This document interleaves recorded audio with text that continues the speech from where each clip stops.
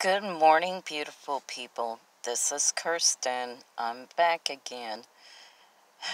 I know this is my second video for today. I'm sitting outside my client's house, waiting to go in and start my shift. But I wanted to talk because I got some distressing news.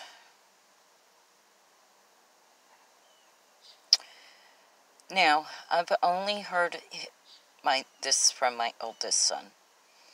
I've only heard his side. I have not heard the other party's side. But he's about ready to be homeless. He is not with his daughter's mother. They had a falling out.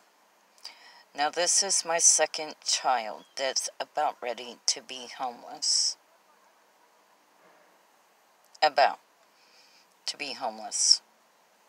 Now, understand, my oldest son, he's 100% atheist. He does not believe in God. None of that. But you know what? I do. I'm the mama. So, honey, I will pray for you. Oh, I know that's going to tick you off.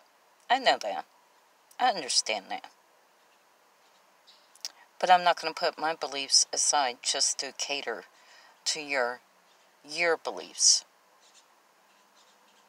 Hey, if I pray for you and something good happens, it doesn't mean that I'm right or that you're wrong.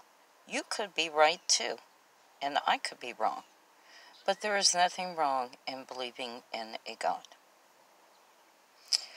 So, we're going to put that aside for the moment on beliefs.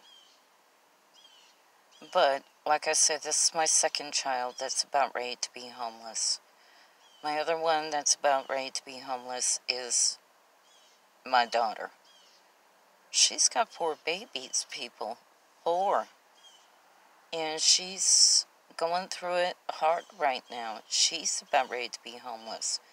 I'm asking for all the prayers, thoughts, vibes that y'all can give right now for my oldest son and my daughter. Because Lord knows I'm trying to give it to them also. Y'all come back now, you hear?